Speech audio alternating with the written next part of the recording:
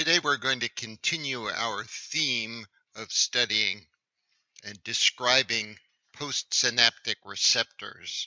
This is actually switched from Friday's lecture, and Friday's lecture will return to the theme of development now that the difference in schedule caused by the Nobel Prize will settle down.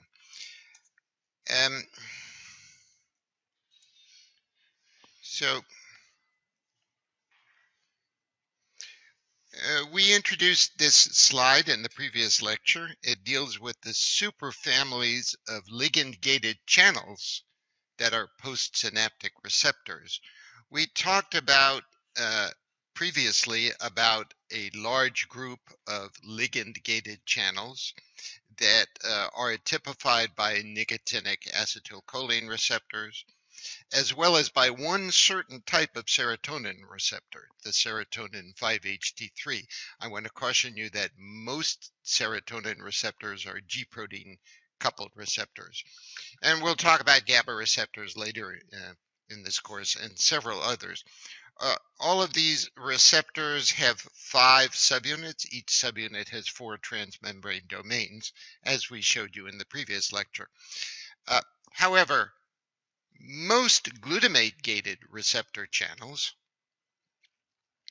have a different subunit organization and a different topology and are totally different, and of course a different evolutionary history.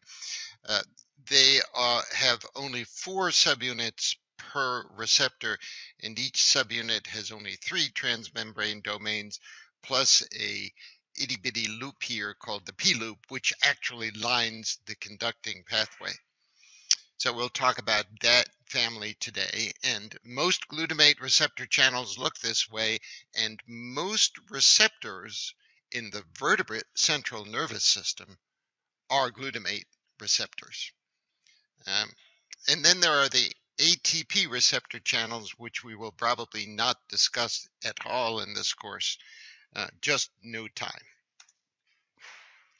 As usual, we try to pick out a region that is important for understanding the molecules involved. In the previous lecture, we talked about the nerve-muscle synapse, in fact, in the previous 2 lectures, and we also gave you a little bit of a hint about the midbrain. You remember the handlebar mustache, the dopaminergic neurons with nicotinic receptors.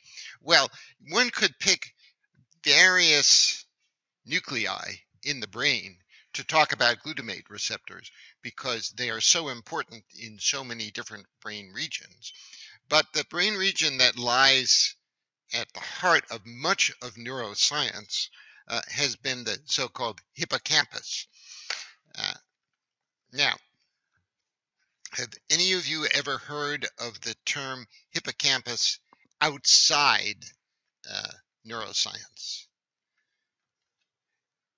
Hippocampus is the Latin word for, and the species description for the seahorse. And do we have any scuba divers here? All right, well, you can dive not in Southern California, but in many other regions of the world and see these seahorses. They are really very small, 2 or 3 inches typically, and you see them in aquaria a great deal. They're curved, and so that's why the hippocampus is called a seahorse, because it too is curved. A somewhat less glorious name for the hippocampus, however, is that it's curved like a banana. So you can take your pick. The hippocampus is an interesting area of the brain for many reasons. First of all, Ralph Adolphs told you about the cortex when he talked. Cortex is highly evolved and highly involuted. It has sulci, and folds, and fissures. The hippocampus is not so evolved, and it is in fact a more primitive form of cortex. It is not neocortex the way most of our brain is. It is archicortex, older cortex. And instead of having these 3 beautiful layers, that Ralph described in such detail, it has only, I'm sorry, 6 beautiful layers. Instead of having 6 beautiful layers, it has only 3 layers. And so in detail, the 3 regions of the hippocampus, not layers, but regions, are called CA1, CA2, which is very small, and CA3. Now, how did the name CA come in? Well, another word for hippocampus is the horn of Ammon. I forget who Ammon is. Maybe a biblical figure who blew the ram's horn. I'm not sure. So Cornus Ammons, CA, means literally ram's horn, region number 1, number 2, and number 3. The hippocampus has these various subdivisions, and it is most famous for its so-called trisynaptic pathway. It comes in from the cortex. The axons come in from the cortex. They form a particular region in the dentate gyrus. This is the first synapse. The second synapse goes over to the CA3 region, and the third synapse is in the CA1 region. The hippocampus has lots of interesting functions. Perhaps the most famous function of the hippocampus is that it tells you where you are. And so animals' hippocampal pyramidal cells fire at a certain place in a maze, and these discoveries were the topic of the 2014 Nobel Prize in Medicine or Physiology. So, a bit of an introduction to the hippocampus. In the hippocampus, there are many synapses, as there are in many brain regions. Remember, there are roughly 10 to the 14th synapses in an adult human brain. 10 to the 11th neurons, each has an average of 10 to the 3rd synapses. Typical synapse in the hippocampus would have the presynaptic terminal and the postsynaptic structure. Unlike a muscle fiber where the synapse is right on the fiber, but we do have these indaginations and folds, central neurons grow dendrites out. Those dendrites amplify their surface area not by having folds, but by having spines. And so spines are very famous structures in the central nervous system. Many types of neurons have them. One excellent place to study them is in the hippocampus on the pyramidal neurons. They have a density in the postsynaptic membrane. You can see that. So this is an electron micrograph, and electron micrographs are typically stained with osmium, and so there is a region in the electron micrograph which stains very well with osmium. That's because it has a lot of proteins, and so this so-called postsynaptic density, or PSD, has been studied wonderfully and systematically by Professor Mary Kennedy here at Caltech. If we take this fanciful view of a postsynaptic density and fit into the density known characteristics of molecules, obviously this is just not fanciful, but it is a reconstruction. One sees ion channels, which are an NMDA receptor, a type of glutamate receptor. Here's another type of glutamate receptor. And then there are lots of other organizing molecules in the postsynaptic density, which form platforms and,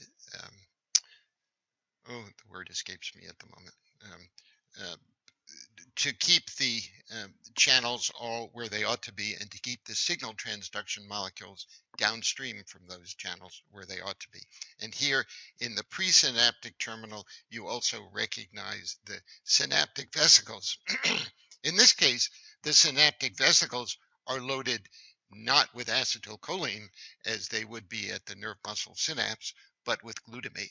So there are specialized transporters that load the synaptic vesicle with glutamate. There are other molecules that neutralize the glutamate molecules, and then you can imagine the number of molecules that are involved with fusing the presynaptic vesicle during an action potential to the presynaptic vesicle, to the presynaptic membrane. The glutamate is released into the synaptic cleft, diffuses along the synaptic cleft, as we've discussed for acetylcholine, activates the glutamate receptors. Let's stop for a moment and have a little quiz. Right, so here we have quiz 3. Could we have the envelope, please? Could we have the file cards, please?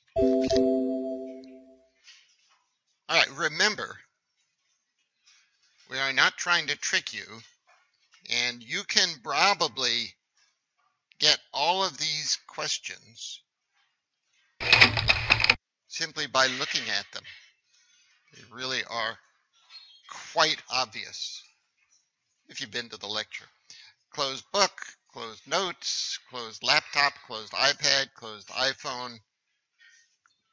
I don't know whether you can put your notes on your Apple Watch. Has anybody tried this?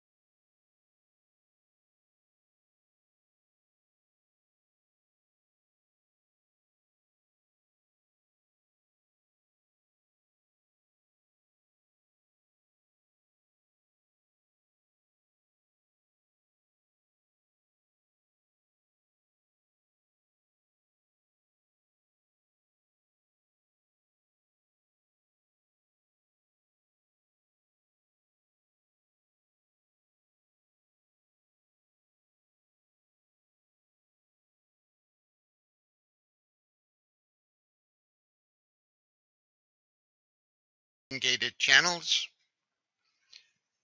nicotinic acetylcholine receptors. Nicotinic are activated by nicotine. 1 gigohm is 10 to the 9th ohms. Cork or a plug. And if you were listening last time, then you knew that use-dependent blockers are helpful for epilepsy or arrhythmia. Does anybody object? Was this a trick? All right. You had to be here, but if you were here, you could piece it out. All right. Let's go on and back to the major topic of today, which is the beautiful and important set of glutamate receptor channels. We discussed the postsynaptic density and the molecules that scaffold, that was the word I was looking for, scaffold receptors and other transduction molecules. In terms of glutamate receptors as molecules, we knew this about 20 years ago, and we've known this for a couple of years only. We know that that the glutamate receptors in each subunit have these 3 transmembrane domains, and this little part here that actually aligns the conducting pathway.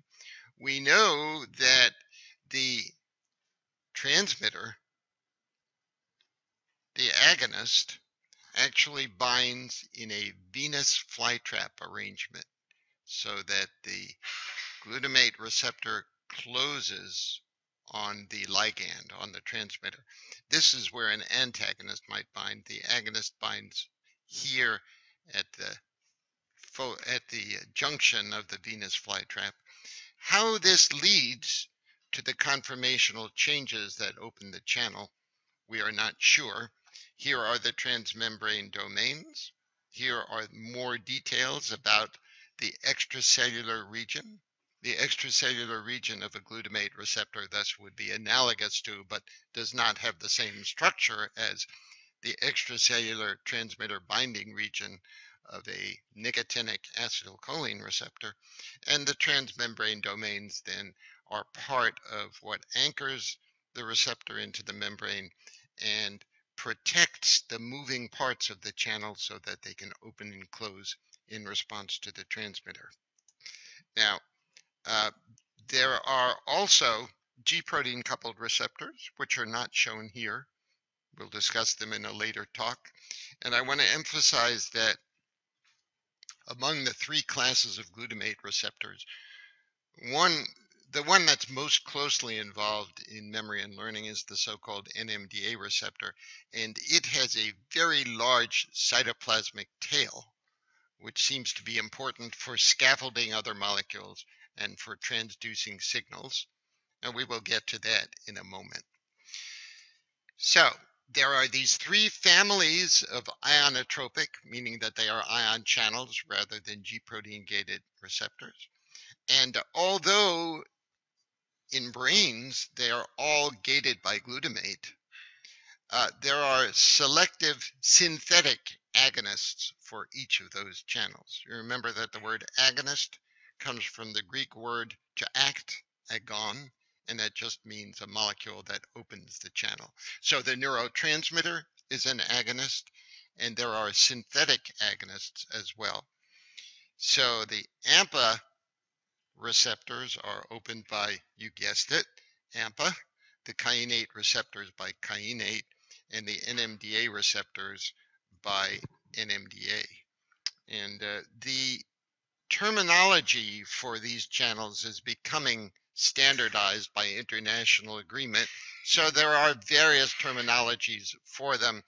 Today we'll just say they are GLU-R1, glutamate receptor number 1 through 4, and glutamate receptors number 5 through 7, and N stands for NMDA receptor number 1 and number 2A or B or C. So as usual, a family has sprung up of these molecules. And the family of molecules has various physiological characteristics that seem well suited for their role in cells, but we're not sure yet.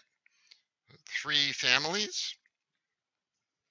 One of the most interesting points is the ion selectivity. As you might expect, and we will treat this in more detail later, glutamate receptors have roughly the same ion permeabilities as nicotinic receptors, sodium and potassium, so they don't have a true Nernst potential. They have a reversal potential. However, there are interesting observations and stories about the calcium permeability. So calcium would be flowing in with sodium. AMPA and kainate receptors, without this magical GluR2 subunit, are permeable only to potassium and sodium. And with the GluR2 subunit, they are permeable to calcium as well.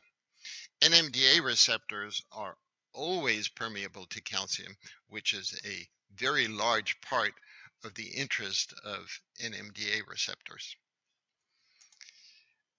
So the story of the AMPA receptor permeability to calcium is very interesting because the GluR2 subunit is itself controlled with regard to its calcium permeability by an event at the RNA level. So you remember that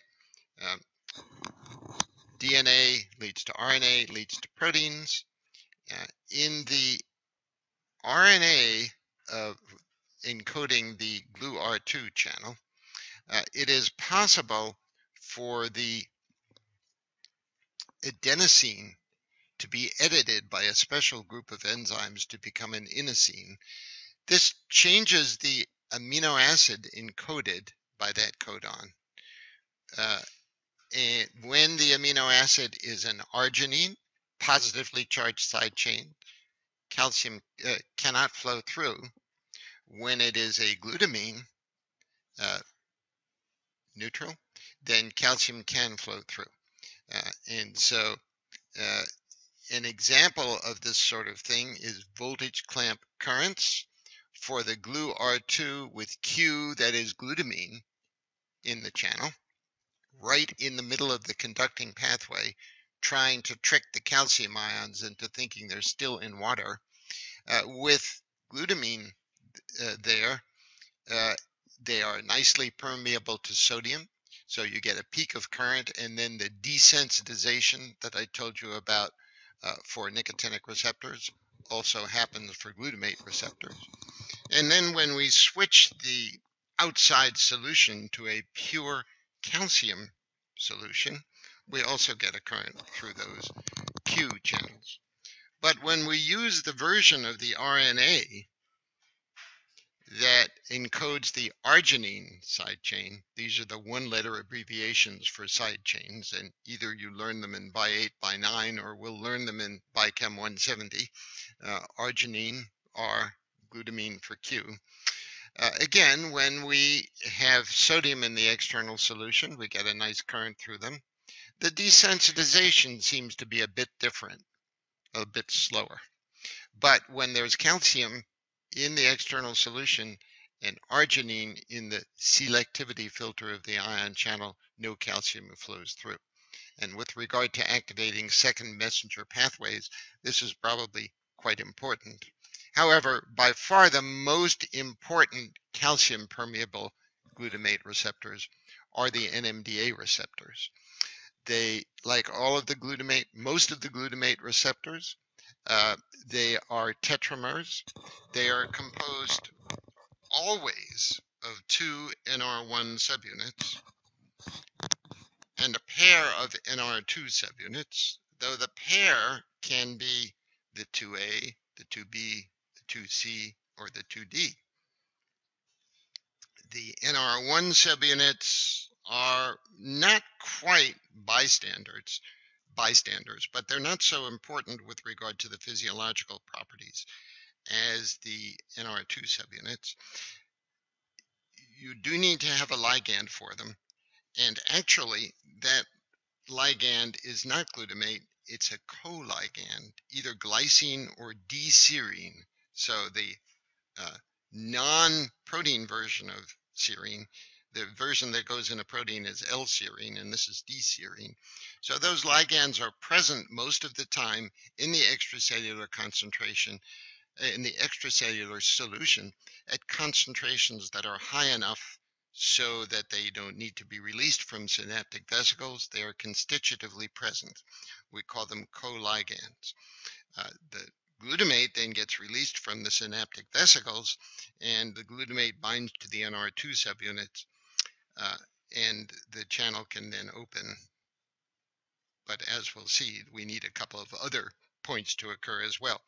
So the NR2 subunits, either A, B, C, or D, bind glutamate, and they have these cytoplasmic tails which have not been resolved structurally, so I merely presented them as blobs. And they are important for signal transduction and for scaffolding to the postsynaptic density. Now, way back 2 weeks ago, we talked about this obscure biophysical phenomenon. And I told you that it actually is an important neuroscience phenomenon, so it's time to revisit it.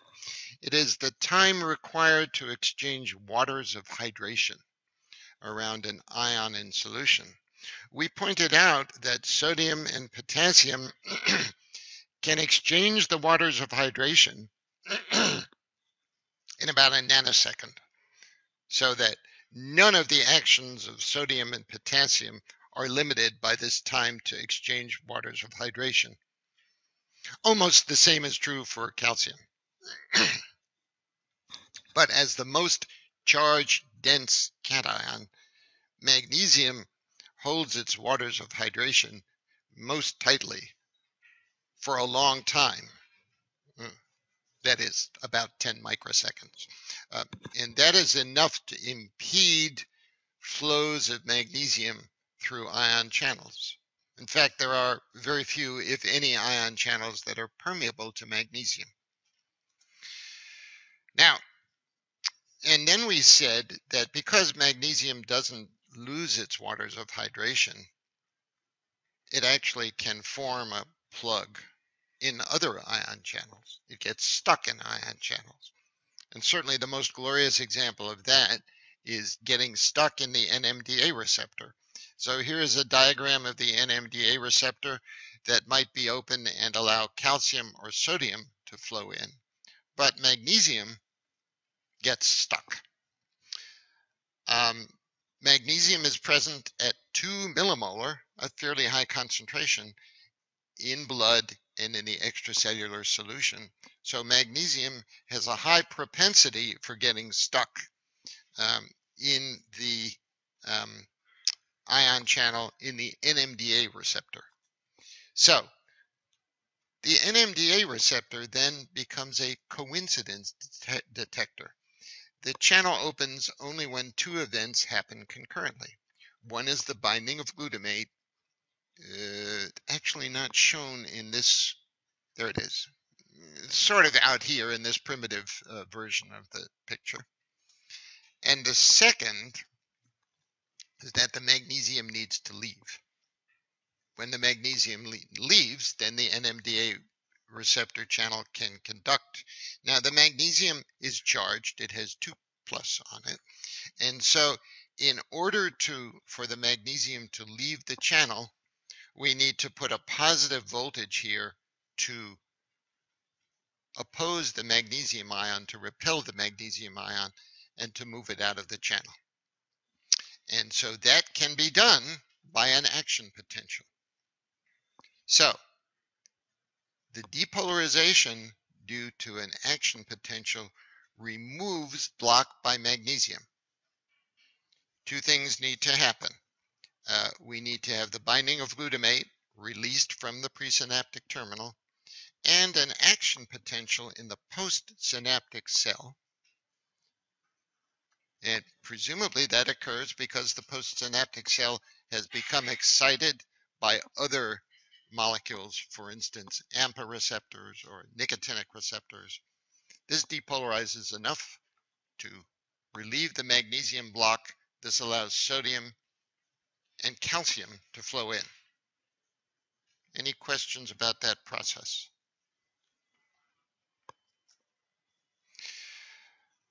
So we can actually isolate a given cell has both AMPA kainate receptors and NMDA receptors, and we can isolate those two responses electrophysiologically with a patch clamp or a voltage clamp circuit. Here we are holding the cell at a membrane potential which is more positive than the reversal potential, which is around 0. So as a result, the currents would like to flow outward. So a very interesting point is that when we apply a pulse of glutamate, either with presynaptic stimulation or artificially with a little puff, we find a mixture of NMDA currents and AMPA currents. The selective blocker antagonist for NMDA currents is a molecule called APV, DAPV. So in the control solution, we have a waveform, outward currents. When we block the NMDA receptors with APV, we have a current that is nearly as large as the control, but decays a lot more rapidly. And that is, in fact, a characteristic of NMDA receptors, which is that they are a bit slower than the AMPA and kainate receptors. If now we use another blocker, go back to the control and use another blocker selective for blocking AMPA receptors, we reveal that the waveform of the NMDA receptors, and it is longer, slower than the waveform of the AMPA receptors. If now we do this experiment not at positive potentials, but at negative potentials, in the presence of the usual extracellular magnesium concentration, and we again block the NMDA receptor channels, not much happens because there's magnesium stuck in those channels, and we don't get much inward currents, not around minus 70 millivolts. But when we then block the AMPA receptors with this drug called CNQX, we see no current left because at minus 70 millivolts, there's no inward NMDA current because of the magnesium block. So all of this is reasonable and holds together. And using experiments of this sort, we can isolate the AMPA component and the NMDA component. And the reason we're interested in the NMDA component is that all of that good calcium stuff is coming in with it, getting ready to serve as a second messenger. So using these subtractions, we can figure out the NMDA receptor component and the AMPA receptor component. And using these subtractions, we can plot the peak inward current as a function of where we have set the voltage across the membrane. So this is a current voltage plot. If we set the voltage across the membrane at plus 25 millivolts with our voltage clamp, we get these data. If we set it at minus 50 millivolts, we get these data at minus 100 millivolts, etc. So these subtraction procedures allow us to show that the peak inward current through non-NMDA receptors, that's another word for the AMPA or kainate receptors. And NMDA receptors are so important that either we call glutamate responses NMDA responses or non-NMDA responses. So here's the nice linear, boring, electrically understandable response through the non-NMDA receptors. But if we look at the current through the NMDA receptors, sorry, we see that for outward currents, we get normal, nice behavior. But when we start to try to force currents inward through the receptor, the magnesium starts to come in and block. And the more we pull on the magnesium with a negative inward potential, the more it blocks.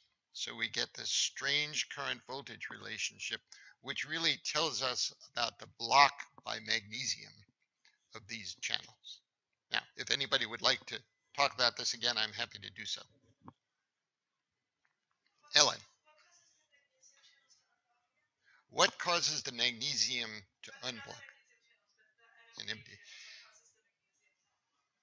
What causes an excellent question asked by Ellen is what causes the magnesium to leave the channels?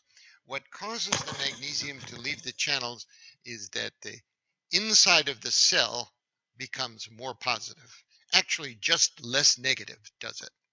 And that more positive internal potential drives the positively charged magnesium ions out of the conducting pathway. It's probably more accurate to say that the magnesium ions are being driven out by the charge than to say that they are swept along in the other ions that leave. Probably the first view is more accurate than the second. So it's simple charge repulsion, electrostatic movements. Any other questions?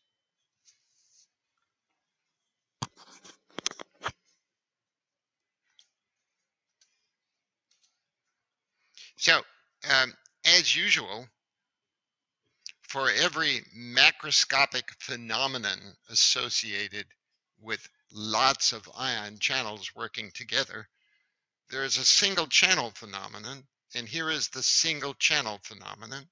So these are single NMDA receptor channels. You studied in a patch clamp, just the way Feynman told me to do, although I didn't listen. And they too show the blockade by magnesium at negative potentials. So we are setting the voltage across the patch. Here are the outward currents. Now, you'll have to take my word for it that the upward transitions here are outward currents. It's when the upward transitions are when the channel opens, and the lower levels are when the channel is closed. That's reversed for inward currents. The upper transitions are the channel closed, or the upper levels are the channel closed, and the lower levels are the channel open because the direction is reversed. But you can see that in normal external magnesium, here 1.2 millimolar, we get robust, easily measurable outward currents at positive potentials, but little wimpy ones, very brief, at negative potentials because the magnesium is being attracted into the negative cell because magnesium is positively charged, it is being attracted. And although you cannot tell quantitatively from these particular traces, you can believe that the block and the attraction seems to be greater as you go to more negative potentials. So a channel opens, it doesn't take long till a magnesium ion finds it, and then it blocks the cork in the drain or in the wine bottle. Now, if we take away the magnesium and do the experiment simply with sodium and potassium, we have channels opening outward very nicely at positive membrane potentials, and also at negative membrane potentials, channels open nicely. And you can see now more clearly that an individual ion channel acts like a conductor in the sense that as we increase the driving force across that conductor, the currents get larger. So the currents here at plus 60 are roughly twice as much as the currents at plus 30. And here the currents at minus 60 are roughly twice as great as the currents at minus 30. And of course, when you intersect, you get zero current. So presumably channels are opening here, but there's no current flowing through them. Any questions about this trace or this explanation?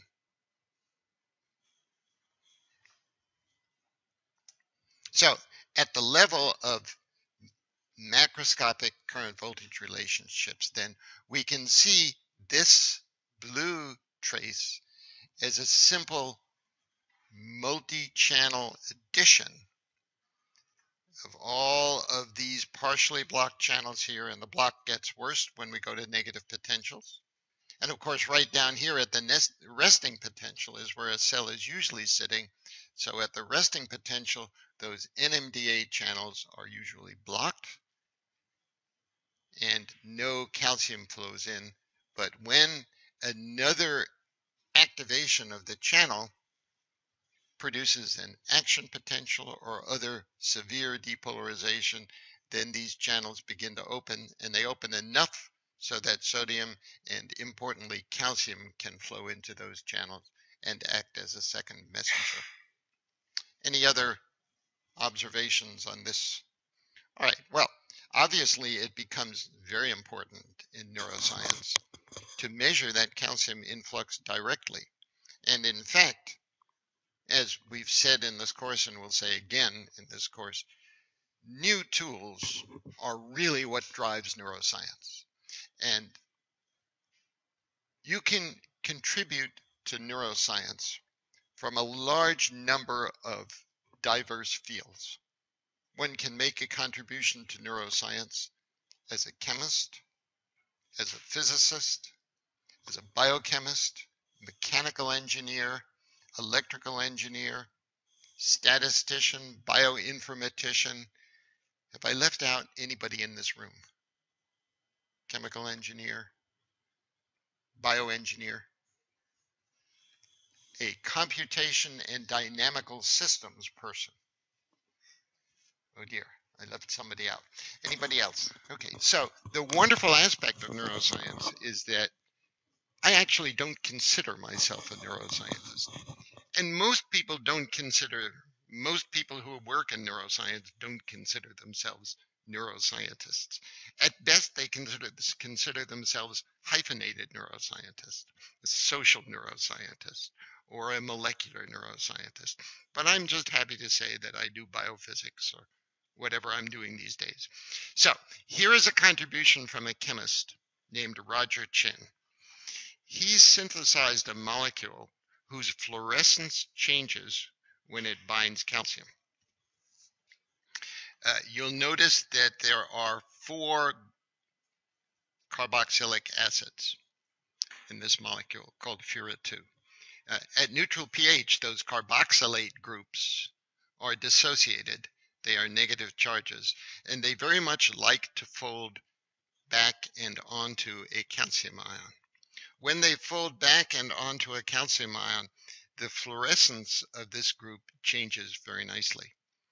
And so this molecule called furan-2 is a fluorescence sensor for intracellular calcium. Most interestingly, when it binds calcium, its activation at one wavelength increases and its activation at another wavelength decreases. So this is the intensity of the fluorescence. And not only does its activation change, but it shifts wavelengths. So that means that there is a very nice internal control that one can do by measuring its activation at the exciting wavelength of 340 nanometers or at the exciting wavelength of 380 nanometers. And the ratio between the fluorescence activated at those 2 wavelengths tells us pretty much precisely the calcium concentration inside a neuron or another cell. This happens with a time course of microseconds, so we can follow the calcium channels transients very nicely. Here is an example of a cultured hippocampal neuron with furan-2 in it. Here is a dendrite, and this would be a spine. The experimenters have put calcium on that spine. Have put glutamate on that spine and arranged it so that they see the fluorescence from FURA2. And what we're looking at here is actually the ratio of 340 over 380. It increases when they add glutamate. They then add AP5, which is the selective antagonist for NMDA receptors.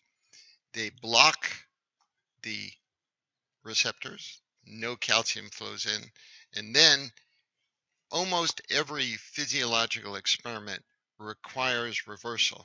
That is, you put in a drug or you apply a stimulus, you get an effect, then you have to wash it out to show that that effect is reversible. So here is the reversibility. They again add glutamate, they again see the calcium flow in. This is a crude version of the experiment. There are now very much nicer versions of the experiment. Those nicer versions of the experiment depend on GFP. Would anyone like me to say what GFP is? Okay. As you'll remember in GFP, the fluorophore is very well protected from the environment by a can of beta strands. So now,